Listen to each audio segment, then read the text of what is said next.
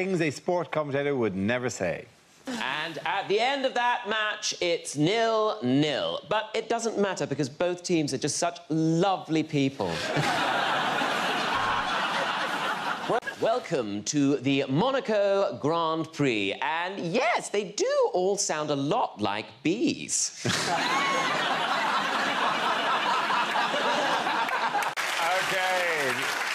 The next topic is unlikely lines from a thriller. Go, leave me behind. I love you. That's why I'm saying this. Go ahead without me. You only get one chance to play the Crystal Maze. Right, we was going down to see the match with some of the lads, and some blokes got killed, didn't he? Yeah, it was murder on the Leyton Orient Express.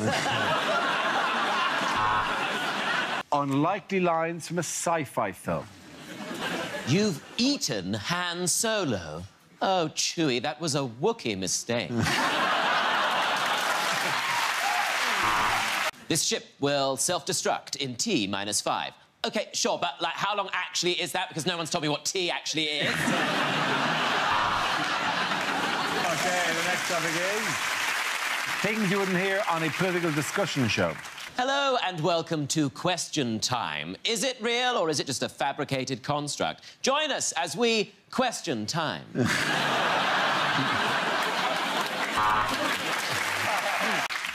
Robert Peston on Sunday, the first lyric rejected by Craig David. Things you wouldn't hear on a news programme. England has won the World Cup!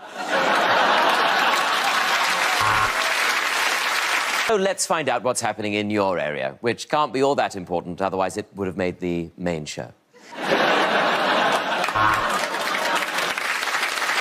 the next topic is unlikely lines from a children's book. Where's Thomas? Said the passenger. Well, he's delayed, said the fat controller. What do you mean, said the passenger? Oh, I'm not going to explain it.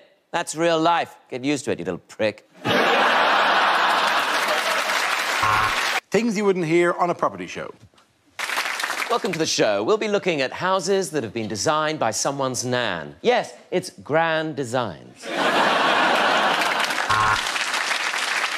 Now, this next property is about £50,000 over Philip and Susan's budget. Luckily, though, Philip's grandmother has just died. OK, the next topic is unlikely dating profiles. Hello, I'm looking for a bloke called Dave. He's been hanging out in Nice, apparently got his trotters up. Things you wouldn't hear on the radio. We welcome you to Radio 3. That's right, just you. OK, the next topic is lines you wouldn't read in a romantic novel. She looked on expectantly as he undid his zip and slowly removed his anorak. Reader, I shagged him. Do you come here often? Yes, I come here every week to get tested. Unlikely things to hear on daytime TV. And today, there will be no Jeremy Kyle, unfortunately, because we've run out of dreadful people. Join us after the break when we'll be making some street food. And, in fact, Chef Anton is scraping something off the road right now. Oh, thank you, Piers. That was a very reasonable and well-thought-out opinion. OK,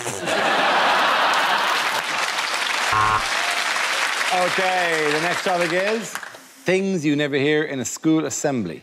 Today is, of course, the big school outing, and so I'd like to invite all the gay and lesbian children to come to the front immediately.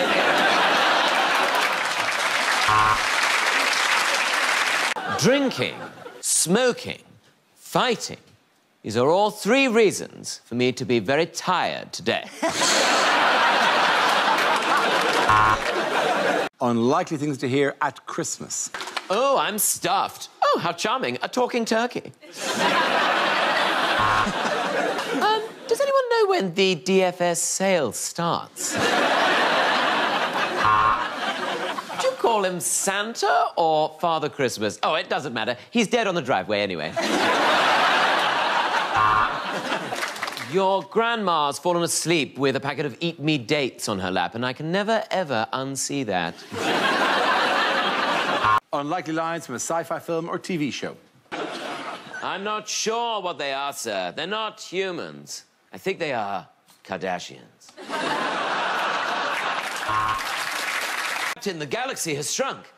Oh, no, I just got out of a box of celebrations.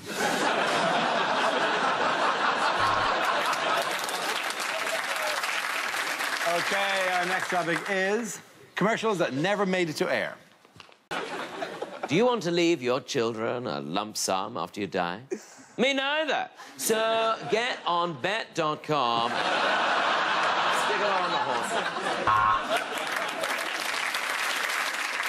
Do you keep falling over and you're not sure how to respond? Try TripAdvisor.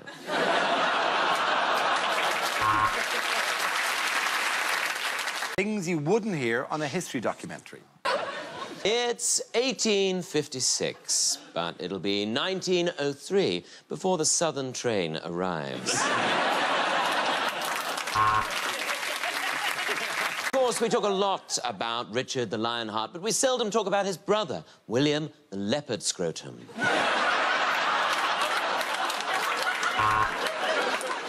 Isambard Kingdom Brunel died as the most famous, stupidest named person in the world.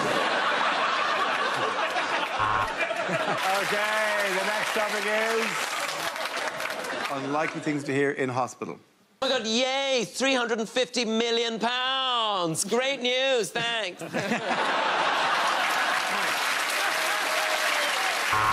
Yes, I think it's a curvature of the upper spine, but it's just a hunch.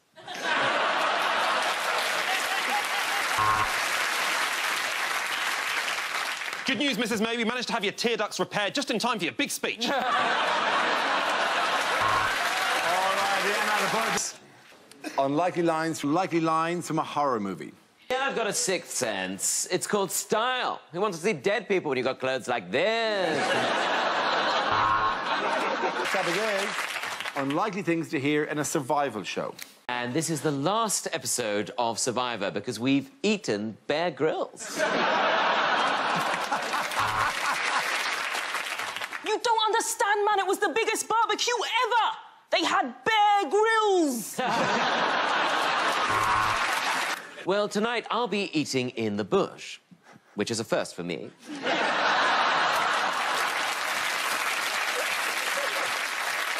Things you wouldn't hear on a breakfast show. Later on, we'll be looking at what causes breakdowns. I mean, maybe it's getting up at 3 o'clock in the morning to do this job for 5 years, maybe. And now let's find out what the weather's doing in your area. Or you could just pull back the curtain, David. I mean, do I have to do everything for you, for goodness sake? Okay, the next topic is unlikely lines from a Star Wars movie. Ah, it is the War of the Clones, or as I like to call it, Love Island. Oh, do we have to fight with lightsabers? It's just that no one looks good under strip lighting. That was Tom Allen with Jedi for the Straight Guy. At